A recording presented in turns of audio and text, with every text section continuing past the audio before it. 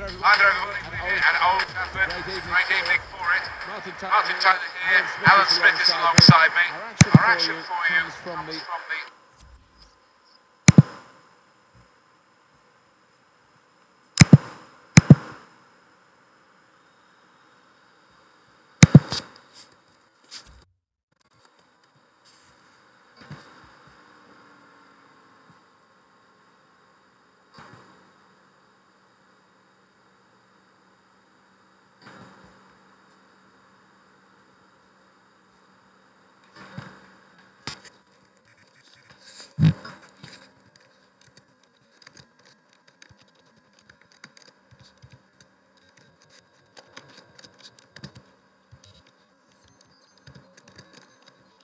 But rivals competition. They're both really looking forward to this, Alan. Yeah, thanks, Martin. I think both teams here are going to be positive. They are set up to attack, so... I'm expecting a few goals here. I don't want to put the mockers on, but I am expecting a few. Now you've got your chance to check on the lineup for the home team. Stefan Ruffier starts in goal. Hussein Aouar plays with Renato Sanchez in central midfield. And it looks good in attack with these two strikers.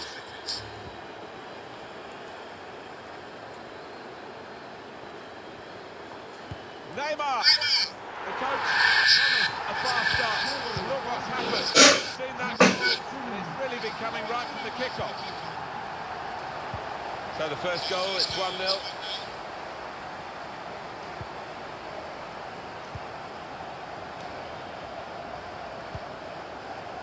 Neymar. Lovely ball from Neymar. It's still dangerous here off the goalkeeper. Well, the goalkeeper now at least can relax a little bit. He was certainly tested to guiding the pass through. Now just the keeper to beat. Off the keeper, back into play. Goal, they've hit back straight away. Great reaction. No time to sulk about conceding. They have scored at the other end. It is level. Both sides have scored here now. Intercepted well.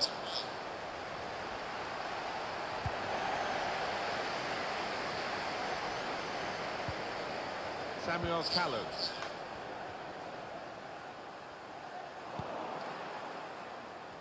Trying to find the opening, and he could get away here. Still a chance in there off the goalkeeper. Well, he certainly wasn't basking in the glory of the first save. The game continues. You know what goalkeepers are like. He's probably disappointed it was such a simple second save. But he certainly showed us what he's got a few moments earlier. Yeah, no wonder his teammates are thanking him because they didn't give him much help there, actually. Lala. Renato Sanchez.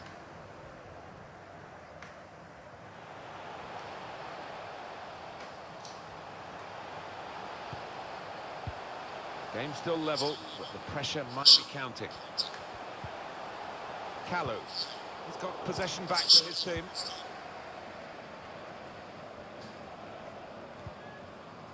Barella. Nicola Barella. Sanchez. With the Politano. He can cross it now. Neymar. Alexis Sanchez. Difficult for the defender against the player who wants to take him on like this. Remy. Neymar. Remy. Now it's Remy. They could go in front here. And a goal, and they've taken the lead through it. Off we go again, 2-1. Number 14, NEYMAR.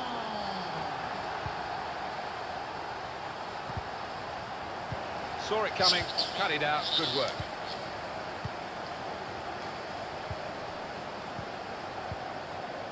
Neymar. No. Taking on the opposition and the responsibility as well. Neymar! Well, what a vital tackle, but the pressure's still there. Chance to cross it. What a good interception. They can be quick on the break now. Really in the clear now, in on goal. Real chance now. It's an own goal. Oh, you got a feel for him there. Well, it's level again in the match. What a roller coaster ride it's been. Tackled well. Didn't want the referee to blow his whistle, and he hasn't. So often you see it, it's a bad tackle and he blows straight away, but the advantage is played. Makes a challenge here.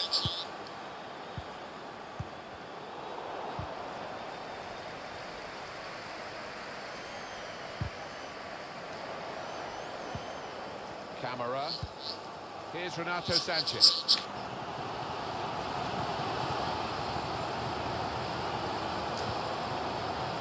Neymar.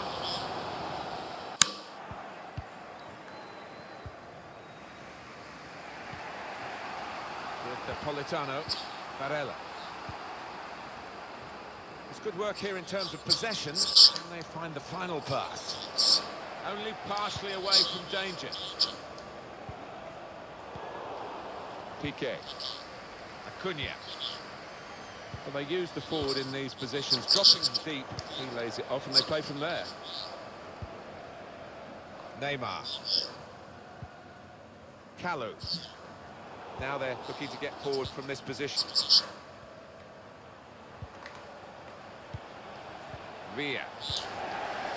Trying too hard, really, and losing the ball because of it. Now, can he take them on? Looking for goal now. Off the post. Delivery to the far post. Put away, but not out of harm's way. He can't put them in front. It's a goal which really defines the way this team is playing. Well, look at it there. They're absolutely delighted. It does take a lot of hard work, but when you get a reward like that, it's well worth it. Are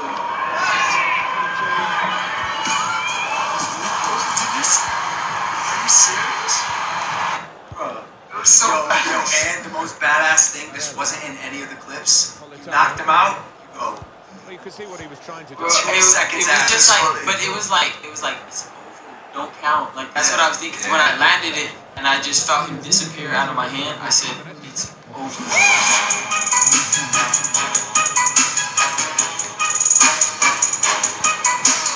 Sounds so sweet. That's a bad ball. I mean, they're not bad.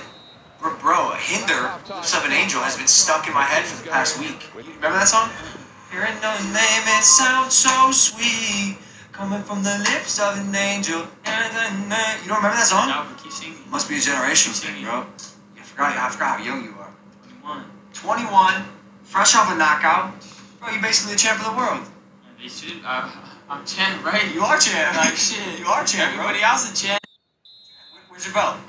Team's all set. Somewhere We're ready for the start. Alright, hey, welcome back to Impulsive, the #1 podcast in the world. Thank you guys for listening, watching, viewing, and subscribing. Normally, Mike and I have a little dialogue before the guest walks in, but right now I'm going to do it with Ryan, my boy Ryan, who, if you guys saw his last fight, knocked out Francisco Fonseca in 1 minute and 20 seconds.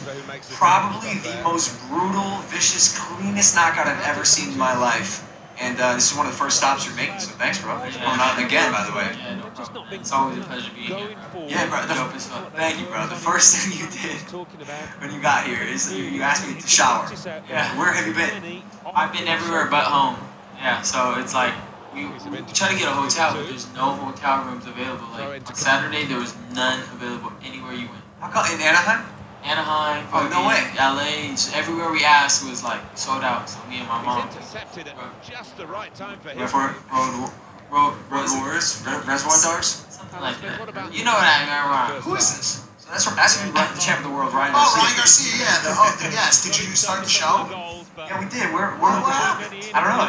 We said we were the show going. was supposed to start at 3 and it's fucking 4:15. Because we were just talking about how Ryan showered, and then before he went in the shower, he's like, "Yo, do you mind if I jog in the treadmill a little bit?" Are you always working out? Man, if I don't work out, I feel weird. Like right now, I feel a little like. You jumped rope for like 10 minutes. Yeah, I had to do something, or else I would have felt weird. Ryan, that's unusual. Most people feel weird when they work out because it's like hard to do and shit.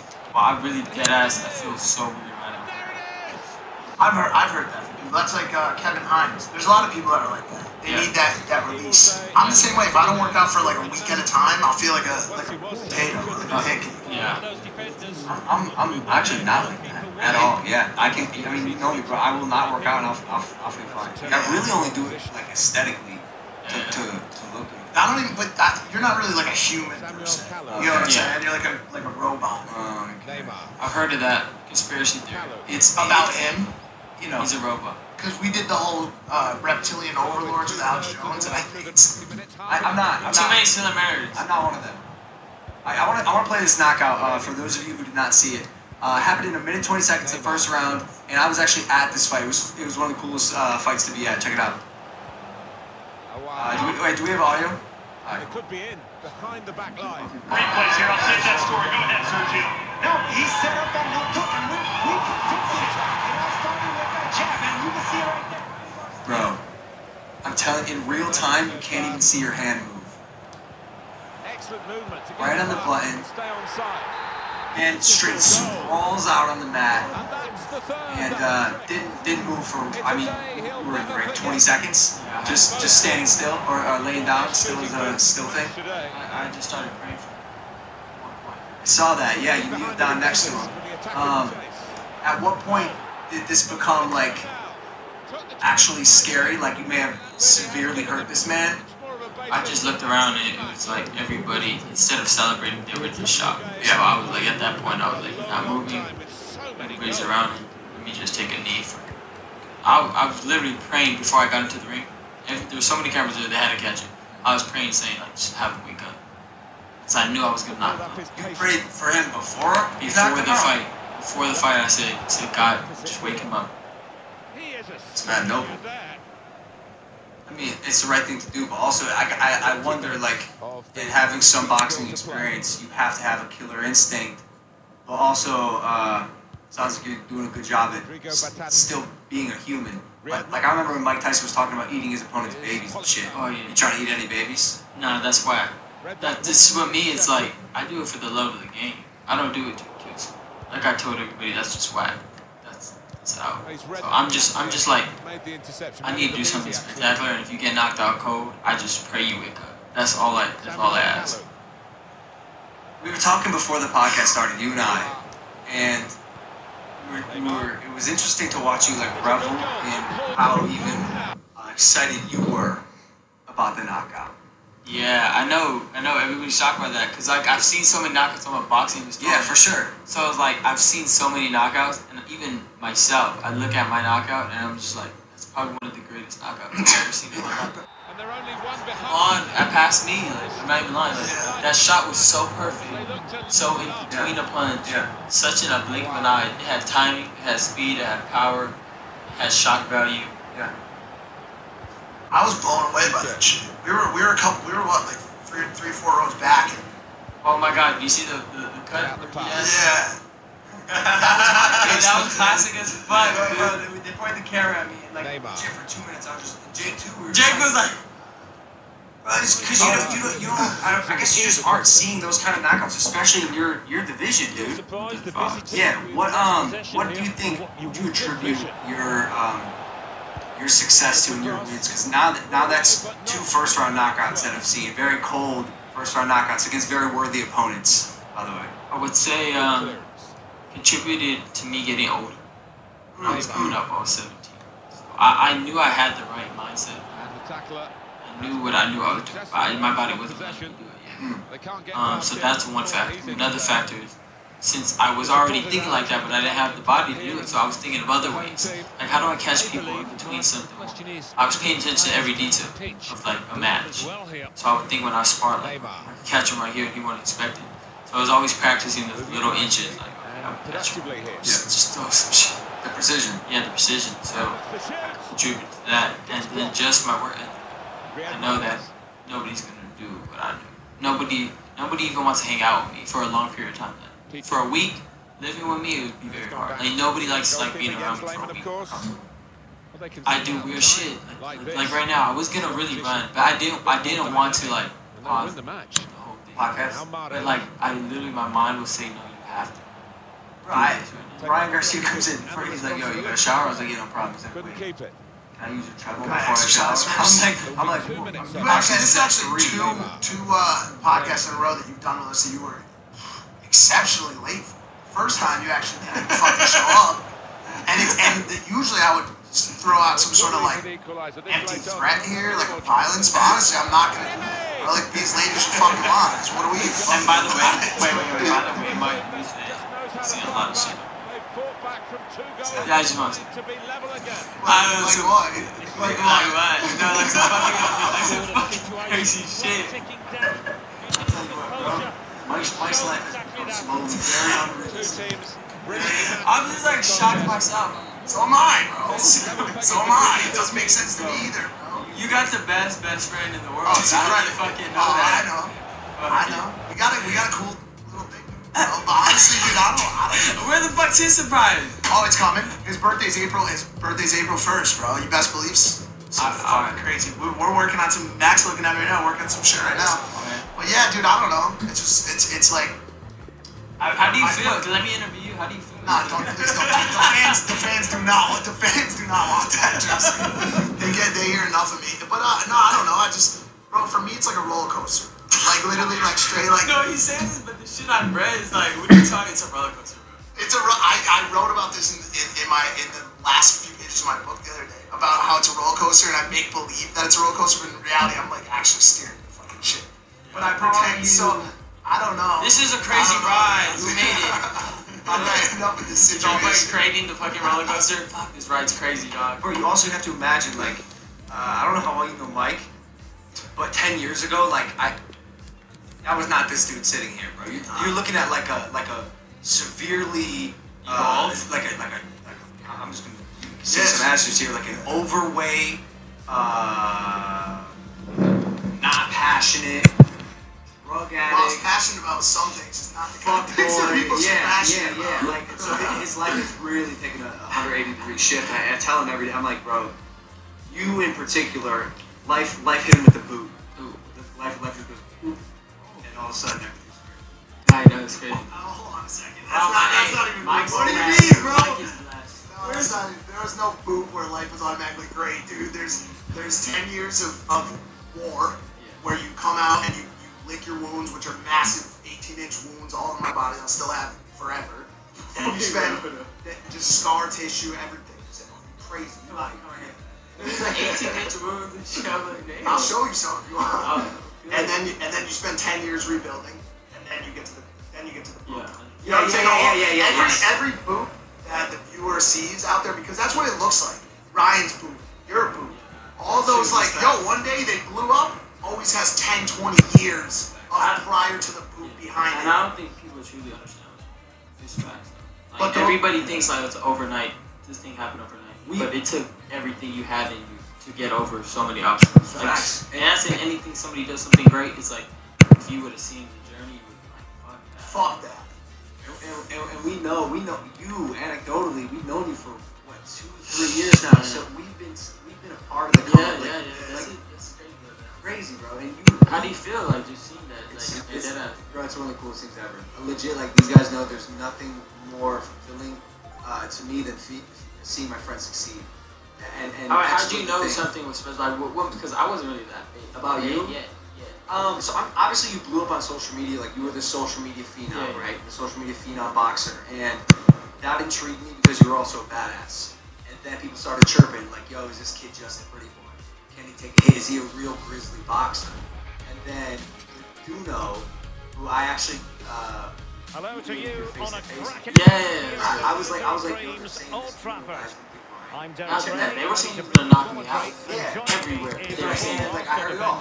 Lee Dixon. Well, And on the menu for Ryan you does. is a First division round. rivals game. Lights out, I can't right? wait for And I'm like, Yeah, okay, Ryan's the dude I thought he was. to this. Right? Both teams. And then this one, same thing. Full of producers Bro, to win. before we watched your fight, I got people telling me like, yo, this one's not from this. It's different, right? People were messaging me saying they bet against you and shit, and I was like, they're like, yo, this is a tough opponent, and I like, you are always, for me, it was always your confidence. Also, just watching your tape, it's your speed. Like your speed is undeniable. You know what I'm saying? Like you're a fucking lightning bolt. Like you said, you could have missed that left hook. By the way, I did miss it. The only reason I saw it was because I watched that the replay. If you watch his face after the knockout, he's like this. I'm just looking up just to watch it back because I missed it. No, if you watch the little this is the formation most people on the I can't really see it. I don't think the frame can catch it. This was the ringside view you're talking about, right? what it does give you This is one of the knockouts I could watch. I could watch 1,000 to times. protect them.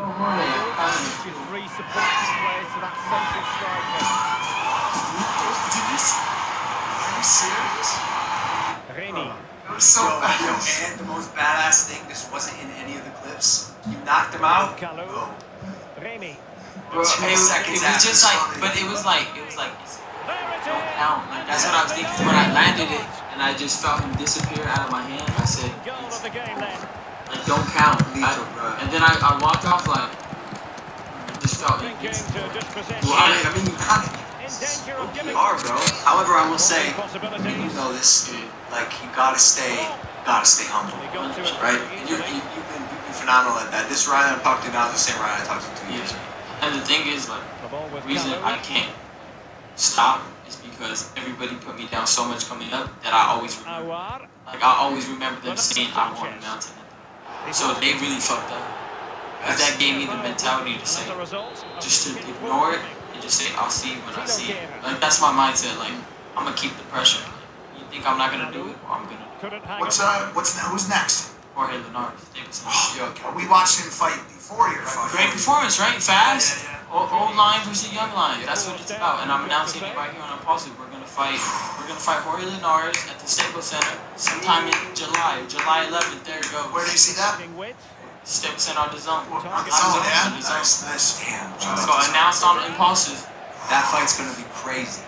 So I actually, don't blame me for this, but Linares came to a couple practices when I first fight against KSI. You sparred him, yeah. I didn't spar him, but I didn't know he was fighting on your card. And I saw him fight right before you. Also had a very beautiful knockout.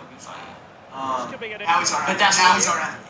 Hey, now he's our hey, fucking bro, enemy. whether he's your enemy or not, like, it's my time. No, you're the fucking homie. This is my time. Is I'm that like telling him straight up, like, this is my time. OSIMHEN.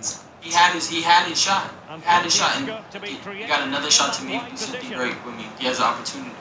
But I'm telling you right now. Options in the center. I believe you. I 100% believe you. It just is like I like Jorge Linares. He's a great guy. No disrespect. And he was a hell of a fighter. They want to see me against him because he's an ex-world champion.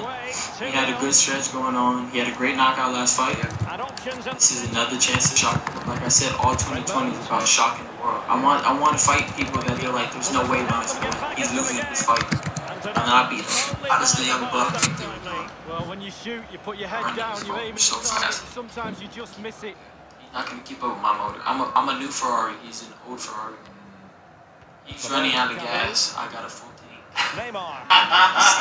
Fucking with me, man. Where does this go? Now they've lost it. Where does this go? You fight Linares. And then I fight Luke Campbell. He's from the UK. He's a big fighter. What's the high? Just so people that are watching this and people like me know. What's the highest? Where does it sit? What's the highest this could go to? I can take it as far as I want, but check this out. I put out a plan last year. I said I want to prove the world. I want to shock the world. So I stepped up to a guy that Javante fought. Didn't do that good, and I beat him. Okay, that was the first step. That was the first step of it. Then I said I wanted to fight a veteran, so let's get Jorge Linares in there. He's still fast. He's still got knockout ability. He shocked the world on that one. Then let me go fight Olympic gold medalist Luke Campbell that gave Lomachenko a hard time. You know, I'm beating him. Then I'm gonna fight Davis. I'm talking about Javante Davis, the man that people feared. Man, it's like Sonny Liston back in the day. If you don't know, you're not familiar with the story. Sonny Liston, actually everybody was fearing him. Muhammad Ali was the only one not fearing him. Everybody's like, Muhammad Ali, you're crazy for wanting to fight Sonny Liston. And you knocked him out, got that swag pick. The pick. And I'm gonna have the pick over Javante Davis. But I'm gonna be screaming. Totally control possession, but it's just whether they just knocked out in a minute, 20 into seconds. clear-cut He go chances. 8 You rounds. sense they need to. Not only did he do 8 rounds, he didn't really get knocked out. He got hit in the back of the head, and they gave Javante a decision. Javante had watched a little bit of that fight. Javante was backing up. I was like, did you even see me worried in the fight 1 second? I was so comfortable in there. I didn't sweat. I didn't do shit. But be focused on the knockout because I knew it was coming. When I started touching him, feeling him, I was like, oh, he's gonna walk into something. I just need to make him comfortable. He's very scared of that power. When I hit him with the first one, kind of stumbled. Right then and there, I was like, all right, if I keep doing that, he's not gonna want to fight. So I was like, let me make him. He has been deemed to be offside. Not by Moxley. Brilliant officiating that. Look at that, spot on. Really calculating everything you're doing. That's why I said they won't be able to keep on my motor. Sissoko. My motor's moving too fast. I just know those old dogs got tricks, bro. That's a good point. And they're vets. Yes. They know shit. And that's what we're gonna see, right? That's what we're gonna see. What tricks is he gonna bring out? Raul Jimenez. And I want to see it. And if he hits me, fuck it. In truth, it wasn't. How many times you gonna do it? I'm gonna come at you. What do you think about this whole new wave of attention that's been coming into the boxing world via social media? Obviously you're at the forefront of it. First of all, I'm bringing this hype shit back. I'm bringing people want to see those fucking fights now. They're hyped like back in the day. And I'm doing it now. I'm not waiting. I'm not gonna wait years. I said I want to be out here by 26. 26 years, I'm done. But I'm gonna create so much fucking hype. It's gonna live on forever. Why would I wait till I'm 30, 40 to quit? I want to be old. After I'm done 26, I don't know, me and Logan gonna make a movie. Make a fucking movie. We can do whatever the fuck we want. Amazing shit still. Inspire people still. Right now I'm inspiring people through the sport. Through my love of the sport.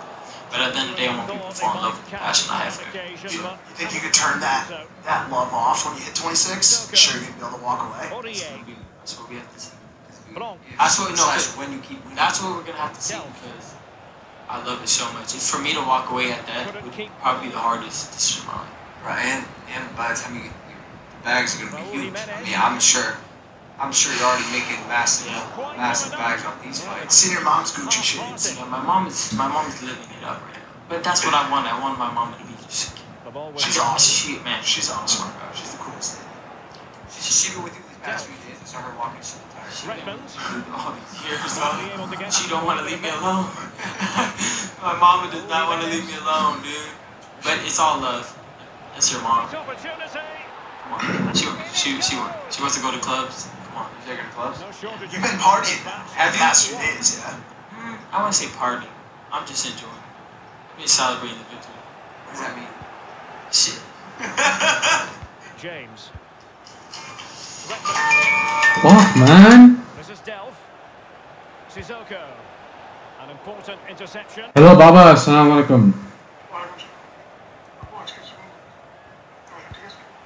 अच्छा अच्छा NEYMAR and the defender finding a solution to the problem. Ronaldo Sanchez. We've been having a good time, though. Yo, you have to because we go to camp. You have to. You so serious? Yeah. I had to check myself because I party after my fight. Then I asked Evander Holyfield, one of the best heavyweights ever, be everywhere. I said, hey Evander, because I was on Family Feud with him. I said, Evander Holyfield. I said, your victories? He paused. I knew what that meant. He goes, yeah, party. So I was like, alright, we good here. Well, this would help them get back into the game. Well, that's fine goalkeeping. Real concentration. Yeah, I mean, my God. You gotta go hang out sometimes. Outside of... Agree. Yeah, just chill shit. I don't know. Coffee or some shit. How's Holyfield? He's still gone. Really? There's a piece of it off. I thought you were going to say he asked you what you just said to him. No, dead ass. His ear is still off. He never put it back on. You know, Logan got the same amount of points taken off his card as Tyson got for biting his ear. No, I'm dead serious, dude. Right, you were commentating the fight. I hate you, 2 man. points. You wanna know what I said too? Like nobody got this. I don't know if you got this, but during your fight when you got hit, I said, "Oh no." Looking for an opening.